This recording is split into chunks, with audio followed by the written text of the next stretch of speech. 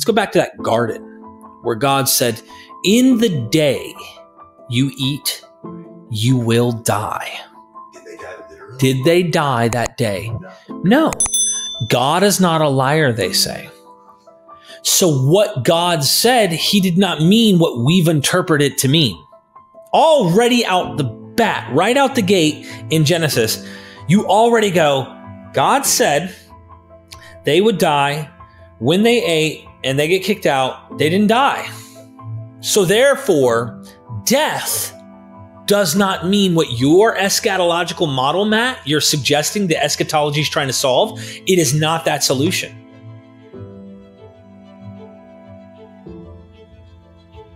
Most Christians that I'm aware of, especially in America and the world, believe that Jesus is coming back at some point in the future. He's going to make all things right, put an end to evil, suffering, death, no more tears, no more darkness, etc. There are certain groups of Christians who have recognized some things Jesus has said in the past, may have been talking about the destruction of the Jerusalem temple. Oftentimes, these Christians are called partial preterist. I have explained this on live streams before. Maybe in the future, I'll do a video of its own, taking you through my journey of eschatology and how I ended up to where I am today, a non-believer. But as I'm diving into this, I want to point out there's a certain group before I hit my end in Christianity that took Jesus so far when he made statements about, some of you standing here will not taste death until you see the Son of Man coming in his glory with his Father and his angels to repay each man according to their deeds, etc., etc. Or the end is going to happen soon. We see over and over, whether it be Revelation, in Paul's letters, in the Gospels, etc. When they saw that, they took it serious. But in doing so, some of the words and meanings of words have to take on an allegorical, metaphorical sense in order to have Jesus' words be true and that be reality to them. So they are called full preterist. And just to give you a highlight of some of the works, in case you're a full preterist watching, who doesn't think I know what full preterism is, or you never really knew or understood it, there's several books I'd like to point out. This one right here was Sam Frost, who wrote an exegetical essays on 1 Corinthians 15 from a full preterist perspective. The Elements Shall Melt with Fervent Heat, Don K. Preston, who I would say is the leading proponent in the world right now online for full preterism. I understand there are several voices, but debate-wise, he's the one on the front lines. Here is one by Timothy. It's Timothy Martin, Tim Martin, and J.L. Vaughn on covenant creation. And in this one, full preterism goes so far, they run into an issue in 2 Peter 3 where it talks about the elements melting with fervent heat and stuff. But remember, the first heavens and earth were destroyed by a great watery deluge. And so they recognize, well, if we're going to have Jesus's words be fulfilled, then the last, or the heavens and earth they're living in now, if that's destroyed by fire, and that can't be cosmologically heaven and earth, it's got to be this temple. So they find a way to also go back and see the flood account might be talking about the first temple, and that waters might have represented nations. Notice how everything can mean other things, because you can find somewhere in Scripture where peoples are considered waters, or peoples are called animals. Like look in Daniel, nations are called lions, or certain beasts of animals are considered to be nations. We do it today. You'll find like a bear on a Russian flag or something, or somewhere, right? Like an animal represents a nation. This still goes on. They go so far as to say Genesis creation had nothing to technically do with cosmology. In fact, they'll use some modern scholars to do that and show it's not ex nihilo, which they're on the right track, but a broken clock is right twice a day. I'll make it quick. Hebrews fulfilled. Last days identified. Don K. Preston. This one is dispensationalism. Keith A. Matheson, of course, he's arguing against dispensationalism, but from a full preterist point of view. In Flaming Fire. These are little pamphlets. Blast from the Past. And time statements are the biggest thing that these people do. It's called realized eschatology is really what it is. Have heaven and earth passed away? A study of Matthew 5:17 through 18. Can God tell time? Notice it's always time related. How is this possible? Behold, I'm coming quickly. The resurrection of the dead. It's a debate. This book right here, Don K. Preston and James B. Jordan debate. He came as a thief. He did come. Jesus did return. 70 weeks are determined for the resurrection. This is Daniel. Man, they do some stuff. Let me just tell you. The great controversy, past, present, future. How will it end? And I think this was written by an anonymous author who did not want their name on it. Christianity's great dilemma. Is Jesus coming again or is he not? Glenn L. Hill. He's no longer with us. Another Don K. Preston, like Father, like Son, on the clouds of glory. You know, because Yahweh came on the clouds several times in the Old Testament, reading the Psalms. He came, yea, he gave his voice, and he had arrows of thunder and lightning in the bows and nostrils breathing fire, riding on the cherub he did on the clouds. He came, like, and all of that symbolic metaphorical language. That's how Jesus came, meaning he didn't literally come. There was no evidence of him coming, but the evidence was the destruction of God's own people in Jerusalem. That was the resurrection, the final judgment, the climatic everything happened when God slaughtered his chosen people in his temple. Great ending there, my friends. I actually hook, line, and sinker bought it. Sorry for the long introduction. R.C. Sproul was a stepping stone in the process. Last days, according to Jesus. Who is this Babylon? Don K. Preston, of course, he wants to argue this is Jerusalem, which is nonsense. And then about preterism, Roderick Edwards. Now, this is not a full preterist. He argues against full preterism. I just wanted to show that, if you don't mind, Matt, to give everybody a little teaser to say, I was one. I know what it's like. I even went up to Blue Point Bible Church, gave my testimony as a preterist. Oh, thank you. Thank you. And also gave like a lecture on why I believed. You had Elijah. You had Moses on the Mount of Transfiguration, which was the law and the prophets being summed up in the Son of God, who is here on this mountain gloriously shining like light. That this was the climatic time in history where the end of all ages has come. And it was amen, hallelujah. Everybody was like, yes, confirmation. Jesus came and he kept his damn word. So we found ways, and we found little weird things like the Hymenaeus and Philetus teaching that the resurrection had already happened in the past, or what you've mentioned before about 1 Corinthians, the Corinthians or the Thessalonians. Like, there's weird realized eschatology stuff that does show up. The Gospel of Thomas. When will the repose of the dead be, Lord? And he says, look around. You can't see it, but it's already happened. The resurrection has already happened. That's why I don't understand why they don't just call themselves Gnostics. Anywho, let's have some fun. Yeah, I'm excited to have this conversation. So I never went as full as you did into like full preterism. But I did go, I was on the road there, and I went, more the N.T. Wright style of partial preterism, but you end up making a lot of the same hermeneutical moves. Just didn't go quite as far.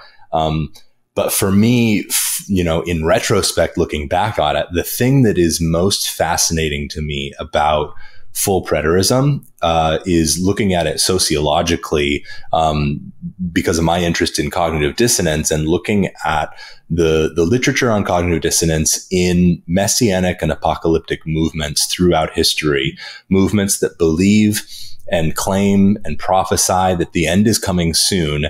And then when that doesn't happen, there's a few different routes you can go with it. And there's usually different factions in these groups that end up going in different directions. Some of them, redate the prophecy and push it into the future. And so they take more of the futurist route. And then some of them reinterpret the content of the prophecy so that it refers to something that did happen, but it's been reinterpreted so that, the thing that we expected to happen, we expected it to happen, physically, but actually it happened spiritually.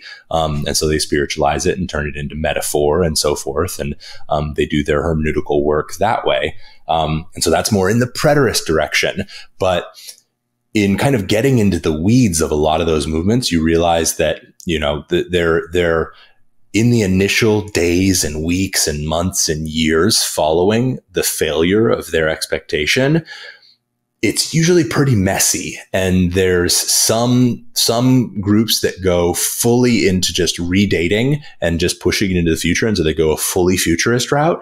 And then there are some who go in an extreme kind of what some sociologists looking at like 19th century movements like the Jehovah's Witnesses or the Seventh-day Adventists like to call a whole movement they call ultraism. But it was an overly realized eschatology that believed that everything has already happened, and what we expected to happen in 1844 did happen, and Jesus has fully come and we're in the kingdom now. And so they went in a full preterist direction.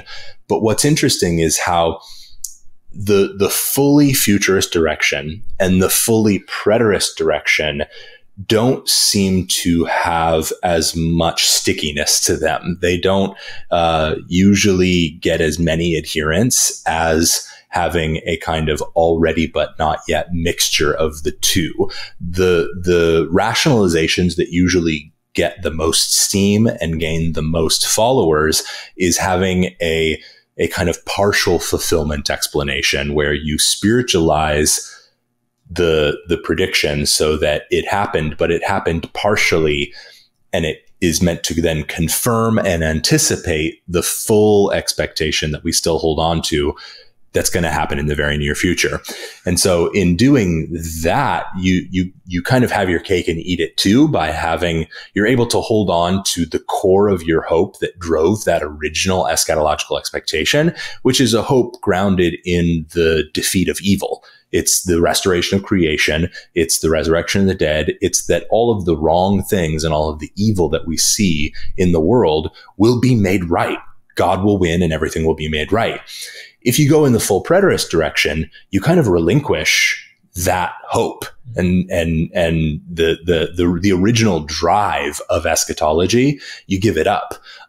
But if you go in the full futurist direction, then you kind of have to give up the near expectation that you had when you said, "Oh, it's coming soon. It's coming soon." You have to give that up. And so, by having an already but not yet kind of middle ground approach, you get to hold on to the original expectation that is the defeat of evil, and that answer to the problem of evil. But then you also get to maintain your belief in the original prediction that it was going to happen soon and say it did happen in a way and we just misunderstood. And so you can see how that kind of middle road approach is able to gather the most adherents. And again in these kinds of movements that find rationalizations, you see that debate happening after the failure of a prediction. There's those who go the more full preterist route. There's those who go the full futurist route. And usually there's the kind of dialectic between the two creates a more middle ground approach that becomes the orthodoxy or the mainstream that the future generations usually hold on to. But full preterism is a fascinating sociological phenomenon to me, looking at it from the cognitive dissonance perspective, because it is this group of people who are so focused on the timing predictions that they're willing to give up everything else in order to justify Jesus, to get Jesus off the hook and to get the biblical authors off the hook for the soon predictions, even to the extent of giving up what is, I think, the ultimate goal of eschatology in the first place, and that's as being an answer to the problem of evil. But. Yes. One of the first things that when I was going from a partial preterist point of view that they get you on is, first of all, as a Christian, I was like, well, if Jesus says it, I have to believe it. Okay. Jesus says it, I have to believe it. And this is where they get you because they're right about this. So my intro talking about this is nonsense, that's nonsense, or this and that. Listen, they're right about some things. Okay. Did you know that? Did you know that people can be right about some things, but they're really right about something that futurists ignore often? And that is the time statements. There are some things Jesus said that was supposed to happen, and it was supposed to happen within time. like not far from his time, or whoever the authors are of these books that are saying Jesus said, these gospels. Paul, some of us standing here, like we who remain and are alive at his coming. Okay. Paul expects that in his life. We full preterist do not shy away from that. Yeah. That's the thing, because it's obvious. It's there. Then they change the meaning of things, I would say, but I thought that maybe the full preterist understood those other things in their proper context, because that's what they do. They start to then go, and let me take you back. So now you're sold on Jesus said some things, and he said some things that were expected, because it's like, you never really thought of them that way. And you go, wow, he did mean like soon, and these things were supposed to happen so near. Cultural, historical context. They talk about what was the authorial intent. They want to get into that. And they're right. There's some good stuff there. Then they go, let's go back to Genesis. Let's go back to that garden where God said, in the day you eat, you will die. Did they die literally? Did they die that day? No. God is not a liar, they say. So what God said, he did not mean what we've interpreted it to mean. Already out the bat, right out the gate in Genesis, you already go, God said they would die when they ate and they get kicked out. They didn't die. So therefore, death does not mean what your eschatological model, Matt, you're suggesting the eschatology is trying to solve. It is not that solution. Yeah. So when you get to the end of the book, because they think it's all one harmonious canon like I did as a Christian, you see there will be no more death. There will be no more tears and no more sorrow. All of this, and they interpret the Genesis 1 scenario, Don K. Preston, especially covenant creationists that I was reading about how they do this, they say this is about the law. It's about spiritual death. It's about spiritual covenantal death. It's about covenantal death with their covenant relationship to their God, and being cut off meant you were dead. Not literal death. Literal death never mattered. And in fact, they could then find themselves actually being like, you mean there was death before Adam? Some of them can go, they can go old earth creationists. They could say evolution's true if they want, whatever. It opens that door. And it's like, oh, I can be sophisticated while doing this if they want. Most of them are fundamentalists though in their approach. But when they're looking at that, death is not the problem in what we think of death.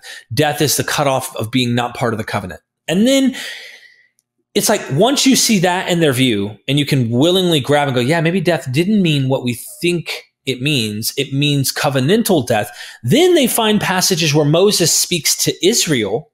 He's speaking to Israel, the context says. And then he says, give your ears, O heavens, and listen, O earth. Okay? So they interpret that heavens and earth as a phrase together to mean the covenant people and the covenant relationship between those people and God.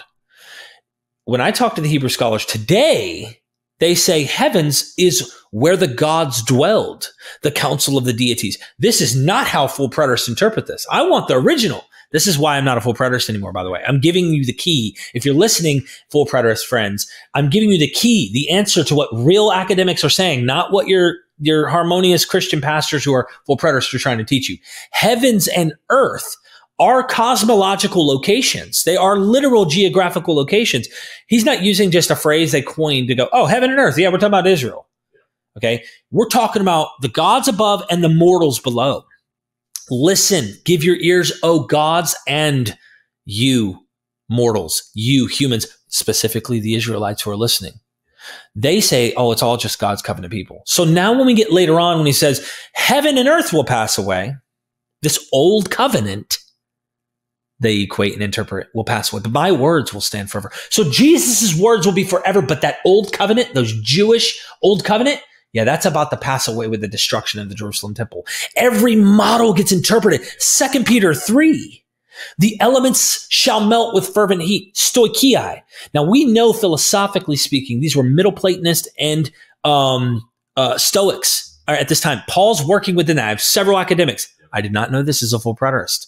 We did not think within material philosophy type sense. And that's what Paul's doing. 2 Peter 3 3 is very stoic. In 2 Peter 3 and its description of the elements melting with fervent heat and all of that is like straight up stoicism. So right. And I just want to add this, and then I want to hand you the mic, but I'm giving them the ammunition to really investigate the full preterist, to go, why are you not a full preterist? Don't you see it? My full preterist friends, I get it. Jesus made some claims about time and when and all these things. And so did Paul. 100% full preterists taught me that. I was like, dude, they're on the money. But did they happen? Is it fulfilled? Well, of course, the realized eschatology will spiritualize or even say, well, it's the temple. So the melting elements are not the stoichia of the universe, the cosmos. It's actually the cosmos of the Jewish religious practice and the inner sanctuary that had the menorah and all of that stuff's what melted. And you want proof of it? Read Josephus. He even saw the armies in the clouds, etc. So they find a way to make everything interpreted through that model.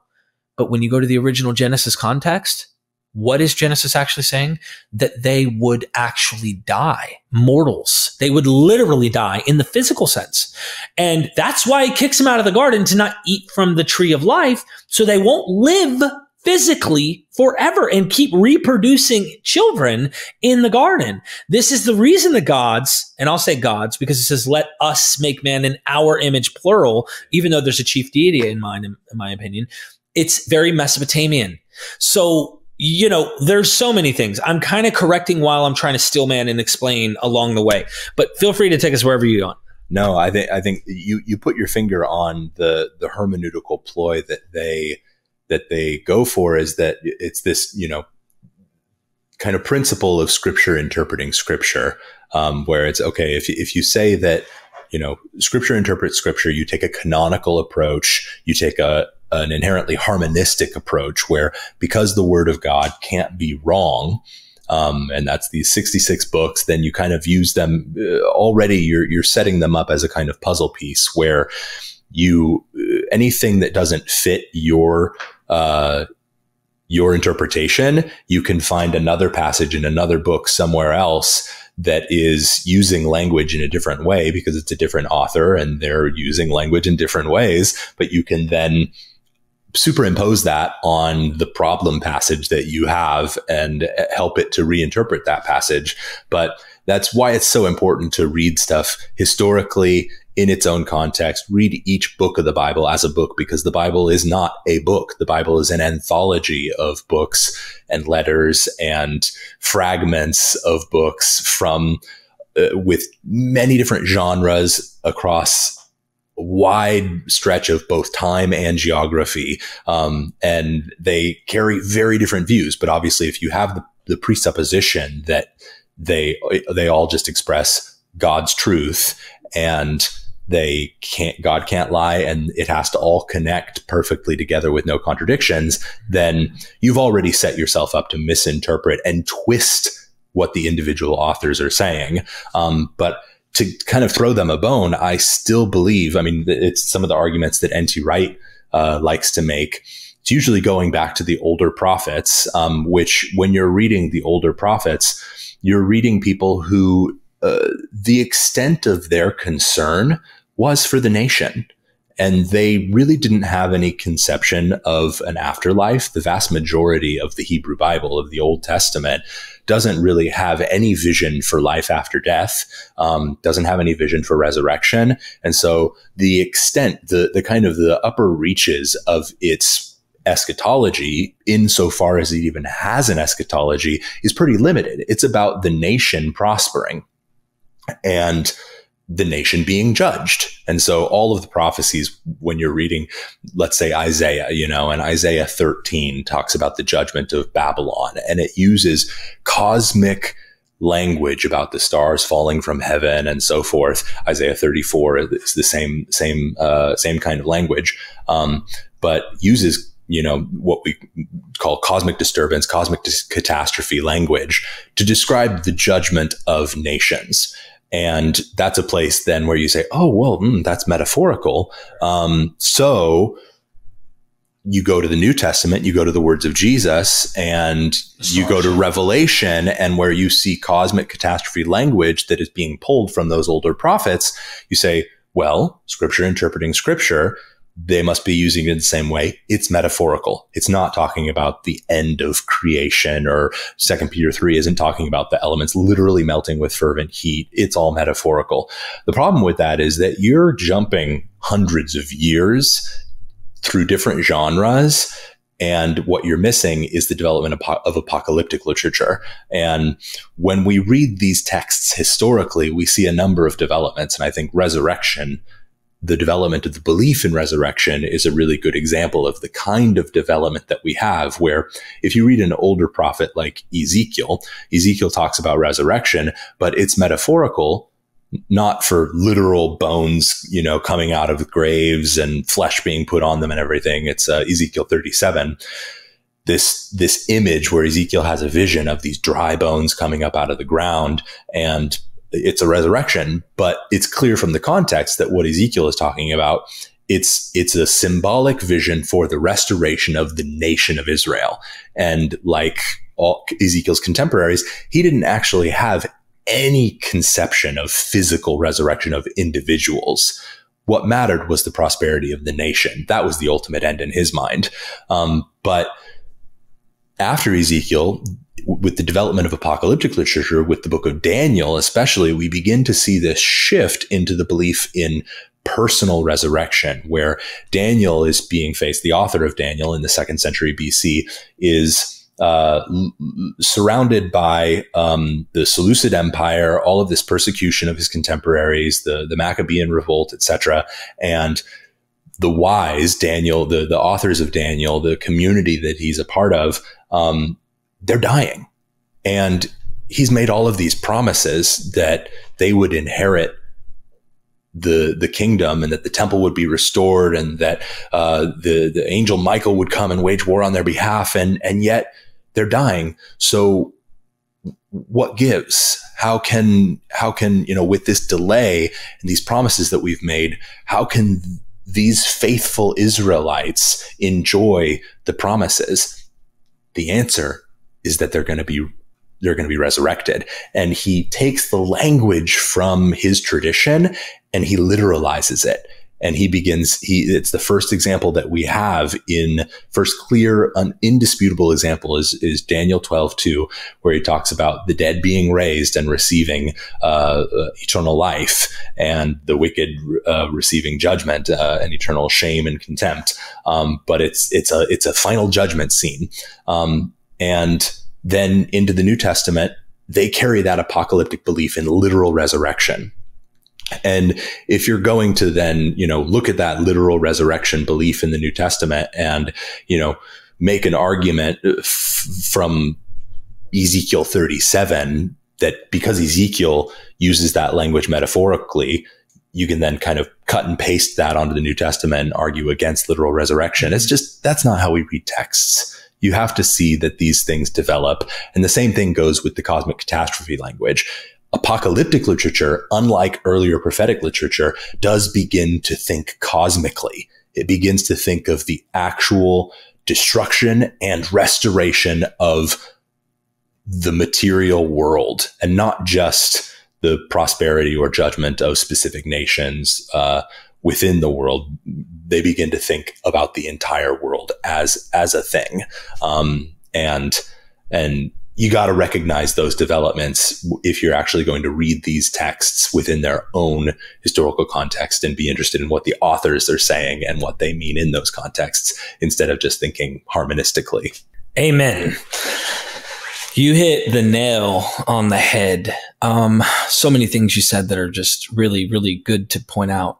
Yes, they will absolutely, full preterist will absolutely show that what looks to be apocalyptic, metaphorical, they'll say it looks apocalyptic because it's so, the mountains will melt and the stars will fall. And what is it describing? The destruction of Babylon or the destruction of Syria or whatever it might be.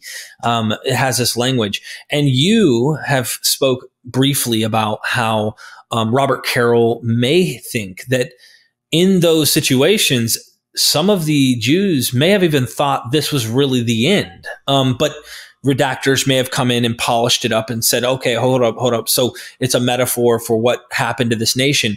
But after Plato And when, you have Alexander the Great that really brings Hellenism to the world, which would include the philosophy of the Greeks, which has these layers of from staunch materialism, where we're at kind of our lowest form, to the highest level of like pure, I guess you would say, ether, almost like the highest spiritual pneuma level, where there is no material necessarily like what we have. It's a different kind of thing that can go all the way up. This material cosmos, the elements, will melt, right? We see this. That is a problem. Paul constantly discusses flesh. I know that gets interpreted through full preterist lens of like law. And they want to say like flesh is law and law is this bad thing. So it's like got a Protestant-y kind of thing to it as well, rather than seeing it as like, no, this probably even is like a dispute between other law type factions of Jews and his version of the law of Christ, which is not the same kind of law. So we have like this weird diaspora dispute probably happening amongst Paul and other Jewish sects. It's not like anti-Torah to the point of like have nothing to do with it. No, he talks about it being a teacher. Not a bad thing. Long story short, though, what you did was great is pointing out how they hermeneutically leap and they overwhelmingly reference the Hebrew scripture as an interpretive model for the new. So they jump to Isaiah says, and Micah says, and Hosea says, and such says. And this is the same problem with a splinter sect from full preterism called Israel only. This group goes even further. And you've probably never even heard of this group, but just to whet your appetite, they believe the end happened in 70. Most of them don't believe at all anymore. Most of them. They believe that the Gentiles, the nations, that term shouldn't be Gentiles. They don't like that. They don't like Goyim or Gentiles to mean non-Israelites. They'll say it means non-Jews, but Jews only encompass the southern tribes. These nations were the 10 northern lost Israelites, the tribes of the Israelites. So the gathering of the lost Israelites needed to come in before the end. They interpret this model that the Goyim, the ethne, the nations are actually the diaspora from the Assyrian conquest, where the northern Israel was destroyed and they were scattered among the nations of the earth.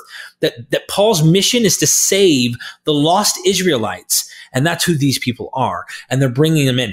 There's no end to how full preterism will go at any length to make these things hermeneutically and theologically make sense. But back to full preterism, just the basic forms of it, that is the majority view, like they aren't realizing how much recontextualization is taking place in the New Testament when it's quoting. There is Christopher D. Stanley, who I think is the leading guy on this. He talks about Paul's misuse of scripture, and it's misuse if we're reading it as if Paul means what he's quoting. He never means, literally never, in any reference he ever quotes. Take me to task on this. Go watch my videos on this with Christopher D. Stanley. There's not a single reference where Paul quotes the Hebrew scriptures and he means exactly what the context says in the Hebrew scriptures. Never.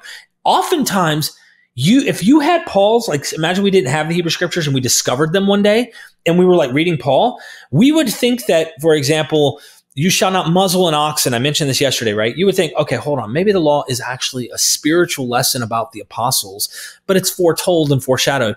We go to read that in the original context. These guys really worried about cattle and really cared about how the animal abuse was taking place or how you should treat your animals because they were agricultural. They were trying to survive. They never had in mind these future apostles that are running around. Gotta pay those guys.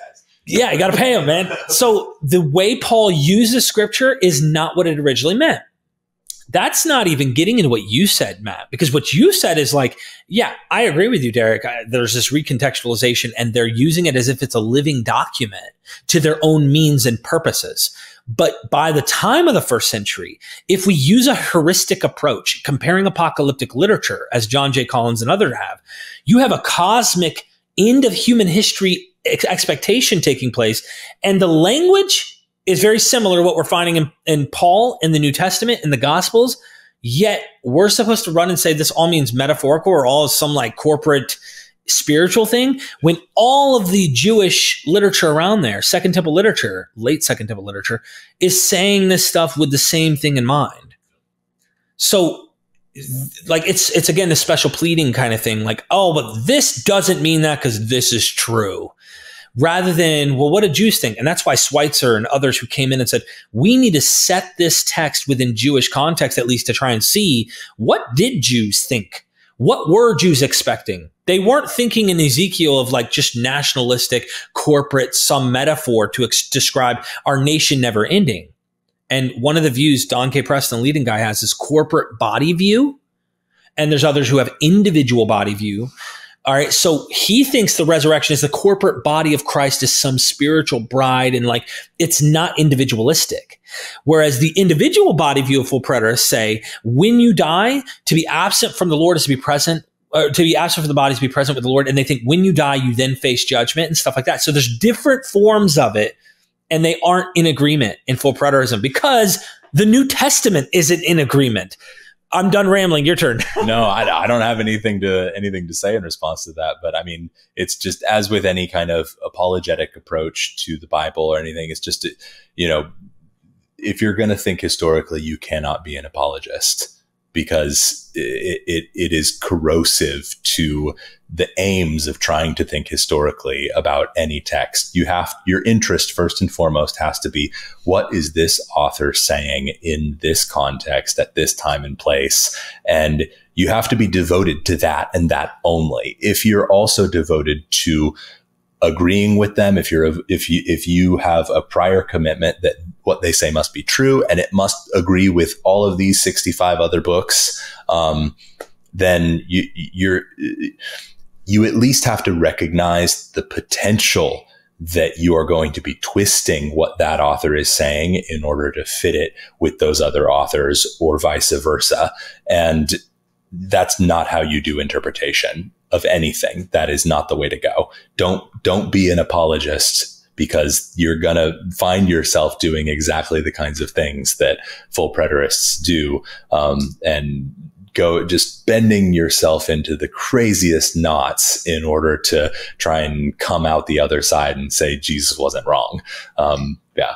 I got a couple examples, and then we'll wrap up. But first thing is, in the Acts 1 ascension narrative, several academics who are in New Testament scholarship who aren't as critical as the scholars I like the most, try to find Jewish precedents for these narratives we find. And I get it. It's easy to find it is written. So if it's written, you know they're using scripture. So they only want to look there instead of the larger zeitgeist of the world in which this literature is in. And it's all written in Greek, mind you.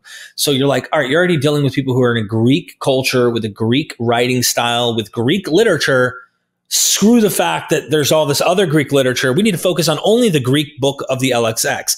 Get out of my face with that. Okay. So Allison agreed, just to get in one point, about the Romulus connection. Well, I just want to highlight that for everybody who's watching that might be full preterists, who's never heard that the ascension of Jesus in Acts 1:8 is actually a Romulus kind of retelling, but Jesus is greater than Romulus. And there's more witnesses there, not just one. So they're watching him go up. They see him with their eyeballs, leave. There's a term there, and I don't know the Greek word off the top of my head, but it's in like manner you will see him come back. What do? They find this Greek term being used in Matthew 23. Oh, Jerusalem, Jerusalem, how often I would have gathered you like a hen gathers her chicks. See, in like manner doesn't mean literal, and it's just silly. So I want you to comment just briefly on that, of course, and then I want to run to Revelation. No, I mean, it's without even getting into the Greek, you can see how ridiculous that is, because if you just use the word like, you can see from different contexts. In Acts 1, in like manner, just as he ascended, he will also descend. You can see that the use of the word like there is not being used in the sense of metaphor or a simile, but is saying in the same way that he left, he will also return. Read Matthew 23, how I wanted to gather you like a mother hen. It's clear that is a simile. Context. Like, you can't just be jumping around and saying because a word is used this way in one place in this context means it must be used in that way in every other place. That's not how we do interpretation. That's not how etymology works. Like, it's like me saying, if I said, if I use the word gay You say, well, if you go back 100 years, the way people used the word gay in literature 100 years ago, it meant happy. And therefore, I must be just saying I'm happy. And it's like, well, no. Time and place matters. Context matters. Etymology matters. You can't just jump around like that and say because a word hundreds of years ago was used in one way, or in a different time and place it was used in one way, it must be used that way in another place. That's not how language works. And it's important noting it's a different author, of course, they're going to. So I know they think scripture's living, so they'll come up with any way. But getting to Revelation, and just to highlight one of the things that really made me go, what? Even today, this is a weird thing. Follow me on this one. This one's really weird.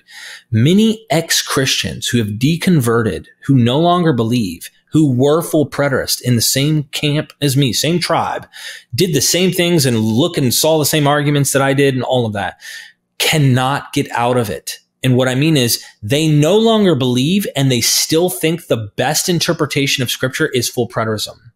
That they still think Revelation is all about Babylon being Jerusalem. They still haven't exited that understanding of scripture, even though they no longer believe it. And it's shocking to me because it's like, once I left, I wanted to scrutinize and pick apart even the thing that was kind of a catalyst to leading me in this direction that led me down a path of my own deconstruction. The other night, you're the first person who ever nailed it, seeing how I started seeing language and words can have layers of meaning and things, because you see what happens when you can interpret things in various ways. But I started to notice that, and I was like, what? So even today on MythVision, when I post something that's talking about Revelation 17, the city on the seven hills, and this whore of Babylon, like I'll say stuff, dude, I don't think you can get any clearer on who this is as Rome, and they think it's Jerusalem. We know the seven-hilled city was ubiquitously understood in this literature, in this historical context and setting, all over as Rome. There's no other city in the world, in the known world. You can't go to China and find something like this, okay? And it is Rome. And it not only is Rome, it's the second Babylon, the whore of Babylon. It's like almost common sense. Who destroyed Jerusalem the first time? Babylon. Who destroyed Jerusalem the second time? Jerusalem destroyed Jerusalem? That's the logic that they're almost insisting on. Well, the leadership within Jerusalem caused the destruction of Jerusalem. They may have in some way, but that's a weird logic to not realize. Rome came in and crushed Jerusalem. And there's other things in that same context, that they ruled over the kings of the earth. Jerusalem ruled jack diddly squat. They also had a lot of merchant. They had a lot of Rome was obviously the one who was in charge of the influx of all of these things that get listed in Revelation. Now, where they get you is they go, it's the kind of the Kenneth Gentry, Gary DeMar Revelation interpretation of pre-70 AD. And they want you to realize this is all pre-70. Go measure. Here's the measuring rod to measure the temple. The temple must have been standing, as if the visionary experience given to one of the prophets of the Old Testament to go measure the temple. This is a heavenly sanctuary. It's not even an earthly one. But Revelation 11 talks about the city where our Lord was crucified, called Sodom. Not called Babylon, called Sodom. I think that's Jerusalem. I have no problem with seeing both play a role in this, but it makes zero sense to make this all about Jerusalem, then have this weird mark of the beast representing Nero. Who is he? Like the emperor of Rome? It's really, really odd. So I had to swallow this pill after leaving full preterism and becoming a non-Christian and go, Revelation's actually about Rome, mostly, and those who cooperate with her, who fornicate with her. Yeah. Who else had to swallow that pill is N.T. Wright. It's one of the few things that I've actually seen him change his mind on over the years. He used to and has written a lot on Babylon in Revelation 17 being Jerusalem, but he had to face the facts on it, and he changed his mind a number of years and was like, no, it's Rome. It's Rome. So full preterist needs to take a page from that. And he is the most credible person scholar who argues in their direction times, but he had to bite the bullet on that and realize no, it's Babylon, the harlot in Revelation 17. It's you can't argue. It's Rome for sure. And one more thing, and we'll end this, is how they reinterpret things like Daniel. In Jewish literature, after Daniel, many Jews start to incorporate that kingdom at the feet that gets crushed by the rock as Rome. Originally, this was Greece. This did not have Rome in mind. So it's like a rolling idea through history that, like we do today, there's a way in which the Protestants didn't want. I mean, Martin Luther didn't think Revelation was part of Scripture. Next thing you know, he realized, look at what the Pope's doing to me. Oh, you know what? I know who these people are. It's the Roman Catholic Church. So the interpretation keeps continuing, and it keeps incorporating the modern contemporary thing because it's still alive, probably cognitive dissonance in some way. And the fact that the Jews are still holding on to Daniel and using the modern Roman Empire, when Daniel's writing, he's not dealing with that. He's dealing with Seleucids. He's dealing with other people. These aren't Rome. Rome is not the feet. And John J. Collins writes this in his commentary. But we see Jews later interpret Daniel as Rome. And this is what I'm trying to say about Revelation. It's like, come on, get with the program. But full preterists want to act like it's Jerusalem. And I can't help but think, my final thing on that is that it's almost inherently anti-Semitic or anti-Jewish, not realizing its tendencies. You want to save the Savior so much that the climatic part of history, the best part of history, is when God destroys his own people, according to the perception. And there's a part where it says there will be great tribulation, none ever that has come before or ever since then. And when you bring up the Holocaust, which is far more people dying in way worse situations in many ways, maybe I'm not gonna say way worse. Okay. It could have been just as bad. There was cannibalism going on in the temple when they were kept in by the Romans, etc. It was bad. No matter what, it was ugly. Both horrible, but way more Jews died. Some of the full preterists will go so far as to say those aren't real Jews. So now they get into this whole, it goes into this Ashkenazi thing. It gets lost into conspiracy theories. It's, well, God took his people away, so they aren't real Jews. You see the tendency for anti-Semitism that rises from this. Yeah. No, anti-Semitism, like, it is for sure, it goes in that direction. But also, I think the point that you just made about the way that apocalyptic literature like Revelation and like Fourth Ezra, Second Baruch, the Enoch literature, the way that it reinterprets Daniel, I think it's important to register how the New Testament, and even how you were talking about Paul and the way that he's never quoting the Old Testament in its own context. He's constantly reinterpreting it. And that was normal practice. Yeah.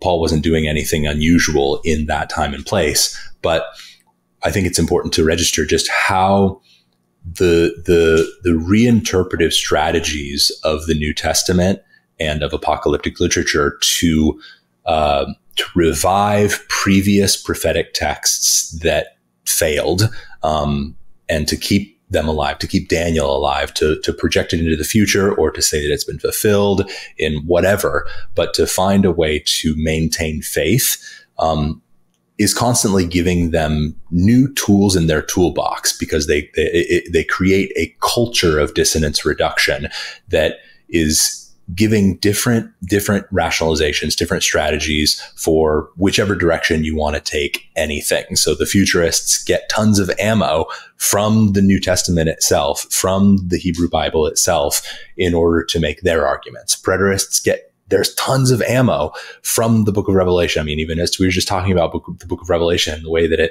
it's apocalyptic literature is so obscure, and it's talking about Babylon, and we're arguing about whether Babylon is Rome or Jerusalem. And it's already metaphorical. It's not Babylon, it's something else, and it's speaking symbolically. But the way that apocalyptic literature functions like that is already giving ammunition to people to hedge, to reinterpret, to double down when it doesn't happen like they hoped it would. it enables them to maintain faith and to reinterpret it. And so I think recognizing that and seeing the way that the full preterists, what they're doing and the extremes that they're going to, they do have precedent in the Bible itself for that kind of hermeneutical work that they're doing. They're just taking it to extremes and a kind of logical consistency that is just laser focused on this one hermeneutical route that is, there are other routes that the New Testament and apocalyptic literature goes in addition to that. But this is why I think cognitive dissonance is so important to understand, because it explains all of that hermeneutical activity, and it shows what is driving that, the engine of self-justification, the engine of trying to maintain faith in the thing that wasn't fulfilled, that there are cracks showing and you have to recover it. What do? Do you just walk away? No, you rationalize, and that's what it is. But